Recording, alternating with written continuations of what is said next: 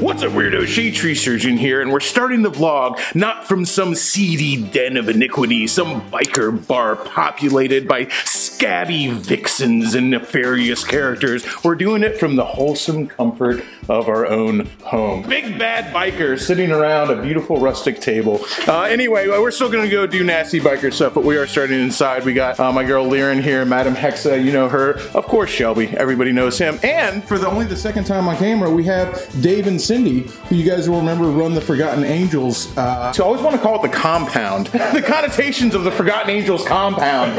Well, I think it sounds cool. We'll still call it the compound. Anyway, that's what they run. You guys remember it. We're actually going to see Jared Weems. We got dogs angry. It's okay. He can bark. Oh, of course, Shay.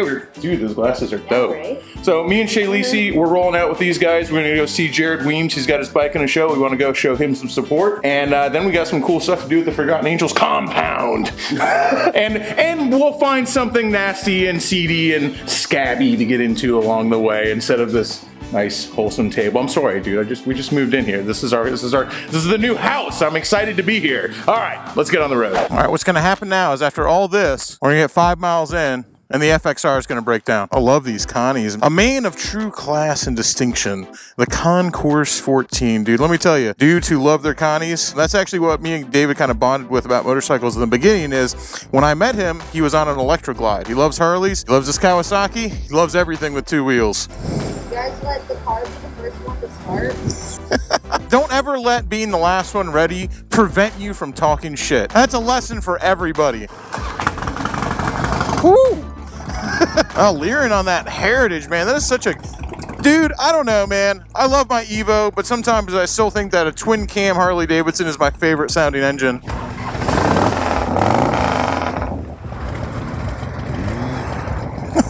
Oh man, David don't mess around.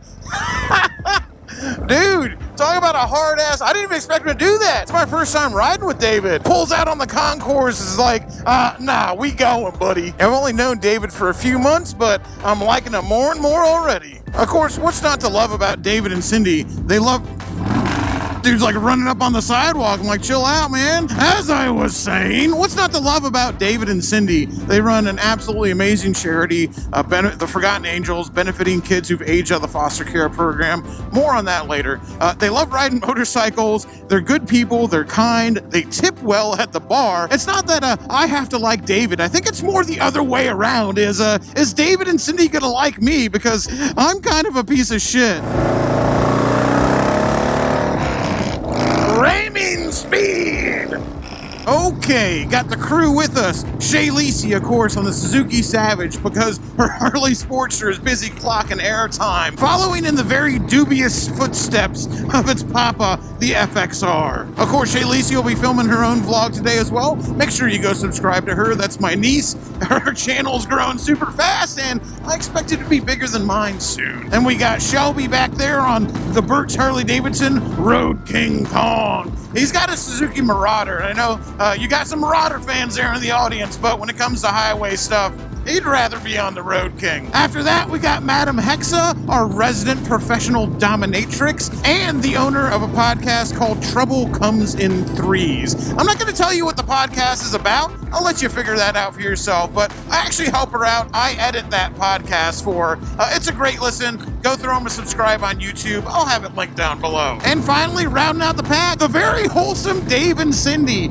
owners of the Forgotten Angels charity, riding out with a freaking hard case crew of scumbags, weirdos, and ne'er-do-wells. They're rolling out with a bunch of dirty Florida hobo swamp wizards right now, and I don't know if they know exactly what they're in for. Anyway, this big pile of crap with a shiny golden nugget of Dave and Sydney on top is going out to visit another angel human being, another person who's just absolutely too nice to be friends with us, but is somehow, I'm very thankful for that, Jared Weems, who is giving away that Triumph Chopper, raffling it off with every single penny of that going to benefit the Forgotten Angels, helping out teens who've aged out of the foster care system. We're actually going to go visit that property later too because Shay Lisi has never been there, and neither has Madam Hexa, neither is Shelby, and if you watch, we're actually doing a live stream on Shay's channel later tonight We do a bi-weekly live stream on the Shadetree channel, and everybody here has helped out on it before. Shelby's been on there, Madam Hexa's been on there. We've all very nicely, and sometimes not so nicely, Madam Hexa's used whips,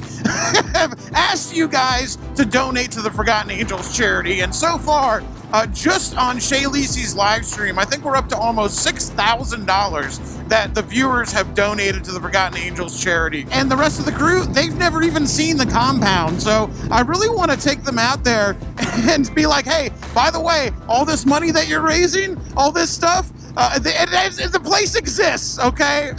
If we can make it, Barf Party status, as always, would be listed under precarious. This thing is always an inch away from breaking down, but come on, we're doing good things today. We're seeing good people. You can make it if there is a devil in hell. Give us your black magic power to propel this FXR forward to do good things. I probably shouldn't have. Davidson aren't gonna like that. I'm sorry.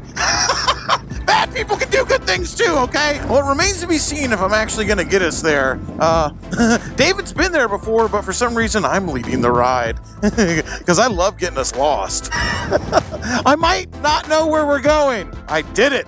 Against all odds. Not only did I find it, but Barf Party was actually able to travel 40 miles without breaking down. Amazing. Oh, I heard they had a Performance V twin class here. Man, I think they'll let Barf Party in?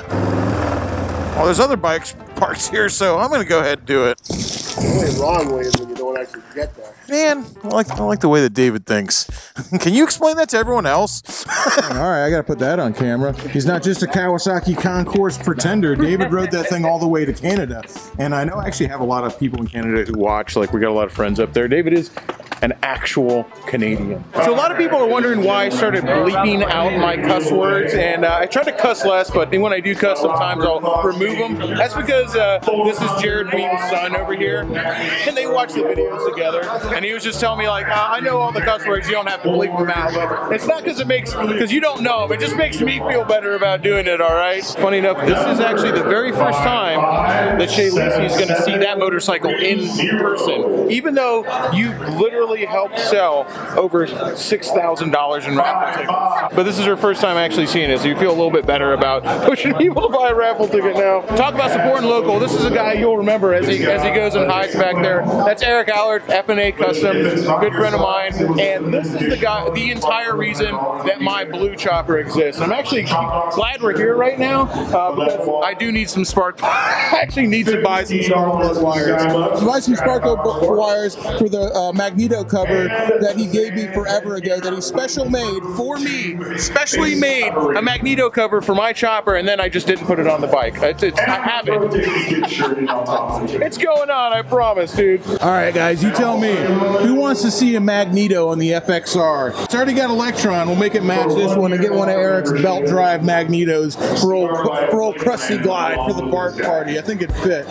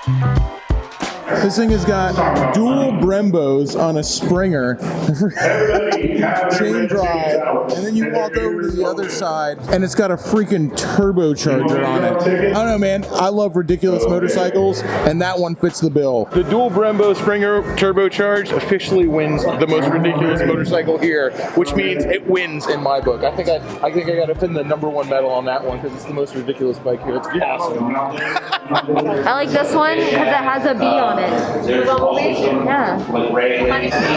This one has the best B.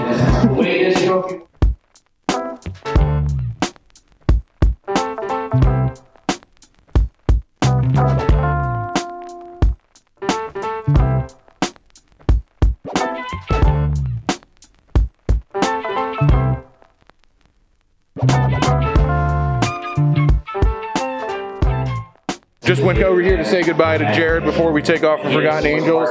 And he's not here because his bike just won in its class, of course. This thing is absolutely flawless. As I said, I'll have a link down below where you can buy a raffle ticket to win this motorcycle. And 100% of the proceeds go to charity. Let me turn this back on. Shay's about to go freaking put her stuff in the bike, right? She goes to open up the bag. She doesn't hurt hers. She just picked the wrong motorcycle. Yeah, it's this red one. I was walking up to it and I was trying to open it and Shelby's like, wrong bike. And I was like, oh, no, it's not. I didn't believe him. This is what happens when you bring a tech with you, okay? All of a sudden he's like, well, your lights are going out, your brake's doing that, your bike's doing that. Like, I get it, our bikes suck, dude. Well, that's right, Shay with the Odin gloves. Got the tunes rolling. David from Forgotten Angels is in charge on the Kawasaki Concourse. Says he's gonna take us on the scenic route back to the Forgotten Angels property. This is his area, so he knows the good roads. Ah, feels good. Just looked at a bunch of cool motorcycles with good people, and despite the dubious nature of this group, we're doing good things. Come on, baby, we ain't gonna go hang out with some orphans without drinking beer. It's used to be an 18-pack. It's a 12-pack. It's two 18-packs. They cut it in half and taped it back together. I think I can almost reach. Perfect. It's a lot of fun for $8. Whoops. Sorry. Oh no, I scratched it. It's kind of cool, man. When it comes to motorcycles, let me tell you, David is the real deal. He actually shared a picture of him riding a Harley Davidson down the aisle to get married, and also a picture of him getting his very first motorcycle when he was 10 years old, on like a little Trail 70 or something like that. It's just crazy how David and Cindy, who are both Christian, as is Weems, and I, and very obviously not, but it's just through the world of motorcycles, through two wheels is what brings people like us together. And despite our many differences, David is a black Canadian who's Christian and runs a charity, and I'm a half reptilian hobo swamp wizard from Florida. So you couldn't imagine us ever crossing paths except for motorcycles, and it's brought us together to do some pretty cool things. Well, he was already doing really good things. It's brought us along for the ride to do some good things too with this charity. Hey, what can I say? I'm having fun. I didn't think this is exactly where my YouTube journey was taking me right now, but I'm having a good time. Dave, Cindy, and Jared Weems, they don't care if we drink, smoke, and don't go to church. They're having a good time with us too, and that's the kind of people I like. I wasn't kidding when he was taking us down the scenic route. This is absolutely gorgeous, David. Thank you. Welcome home, Forgotten Angels compound. Property, compound. I'm gonna keep on calling it compound. I like that better. All right, so out here at the Forgotten Angels property, and Tim here is putting Shelby right to work because this is his first vehicle, which is a 150cc two-stroke scooter. And yeah, Shelby might be a Harley mechanic, but he knows a little bit about everything. So I think we're gonna be able to get this thing going. And I think it's really cool, especially since David, I'm double fisting it here, but they aren't 21 here yet, so we can't share. Sorry, guys. But we can share two-wheeled vehicles. I've talked about this a lot in my videos. And so basically, when I was 18, I know it's different all over the world, but here in America, you have to have insurance, and car insurance is insanely freaking expensive. In the state of Florida, if you want to travel to work, doing it on two wheels is your best bet, because not only is gas cheap, not only are they cheap to buy, but you don't have to carry insurance on it. And you might not like that. You might go like, well, you should carry insurance on it. That's not right. But we live in a world where everything isn't right. Okay, but you got to do what you got to do to get by. So the fact that David is out here teaching these guys how to ride and getting them into two-wheel vehicles, I think is absolutely freaking awesome. Now let's see if we can get this two-wheeled vehicle running. Yeah, we might not get it running today, but we'll at least figure out what it needs to get running. I love it. These are Cindy's goats, and they just came over when she called them for pets like they were dogs, and their names are Bill and Ted. So David here is giving me the grand tour of all the tiny homes back here these guys built, and he has the boys out here build these things. That's right.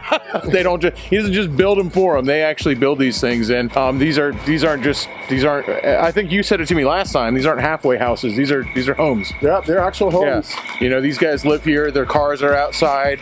They have dogs. They have pets. They work on the property, and this is where they live.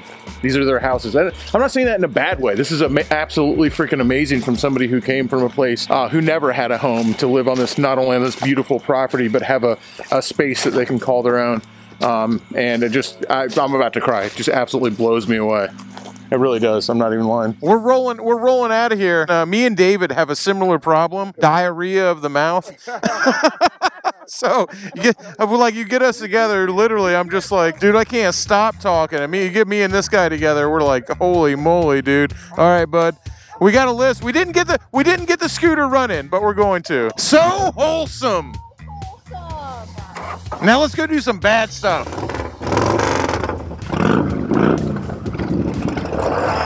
What amazing people. Makes me want to be a better man. We're gonna have to do some real scumbag shit to make up for this. Ramming speed! Hell yeah! You want to talk about bad people doing good things? Let's get her done, baby. This old Evo shouldn't be going 100 miles an hour, that's for sure. Woo! You guys can't hear it? But I got Waylon Jennings singing Good Old Boys in my ears right now. Me and Shadetree riding side by side. Let me tell you, someday the mountain might get us, but the law never will. Hey, just call us chaotic good, all right? We don't obey no laws, but we're trying to do the right thing. That pretty much sums up Shadetree Army and all you weirdos. Don't tell us what to do. We'll do the right thing, just trust us. That's why I love Dave, Cindy, and Jared. They accept us exactly for who we are. We're heading back home. Do more wholesome things. Not too wholesome though, because we're getting ready for a live stream. We're live. Oh wait, I thought we were still doing the thumbnail. Okay. Yeah, what's up? I'm really glad I don't drink. I could be like you. You are like me. I'm like you, but I don't drink though. Yeah, what's your excuse? Look at her shirt. It says homosexual from hell. Biker Babe Beth is also in the comments. Good people. She bought an iron head because she hates herself. I relate. I also hate myself. There needs to be a dating app for bikers. So I agree with that. There's farmersonly.com. Why isn't there bikersonly.com? Daddy's home! Freaking stand up, kiddo. I'm scared. Shotgun or glass bottle. Higher. I can't. Demonetized! YouTube. Someone screenshotted that. Okay, it is most assuredly the next day. Luckily for me, I don't really get hangovers, so I'm not feeling that fuzzy, but boy, I had a good time hanging out with you guys on that live stream. That was a good one. Woke up about 8 a.m. this morning. I've been stuffing envelopes with your sticker orders literally all day long. There's probably a better way to do it than I've been doing it, but I'm pretty dumb. When you're dumb, life is hard. I see Liren did the right thing last night. Had a bunch of beers with us here at the house and decided to leave her bike. Only fitting that I deliver all the stickers you guys ordered on the Krusty Glide, seeing as the Krusty Glide was one of the stickers. I'm still blown away that I posted those stickers. I made one post on Instagram and y'all guys had me sold out in like 15 minutes of almost everything I had on there. It's still amazing to me. I don't get it. I don't understand that many people would want the stickers. I mean, I think the designs are good. Like, I'm not just asking you to buy a sticker just because I said so. Like, I'm trying to make sure you get a really cool design, but it's still surprising. This whole thing is surprising. I mean, last night felt good. It was the first live stream we did in my house, in a place where I actually live, and I haven't had a home in over a year, or almost a year at this point. And you know, this all kind of ties together with the work we're doing with Forgotten Angels and and those homeless kids that they're building tiny homes for, and all the money you guys have donated to Forgotten Angels, and all the raffle tickets you bought from Weems Triumph. So many emotions, and almost all of them are good. This kind of stuff really gets me choked up because, as I was saying to David, it's just like the fact that motorcycles brought all this together. Just The joy of two wheels is what brought all these people together. Not just me and David and Madam Hexa and Shadetree and Flipknot, not just us. It brought together all of you too. Everybody who's had a hand in this, everybody who watched the channel, everybody who spread the word about Forgotten Angels, everybody who's bought a raffle ticket or shared their story. Motorcycles, man, for the love of two wheels. That's what makes all this happen. And I'll tell you, it makes me feel pretty damn good, because I like bike. Till next time, y'all, keep it weird.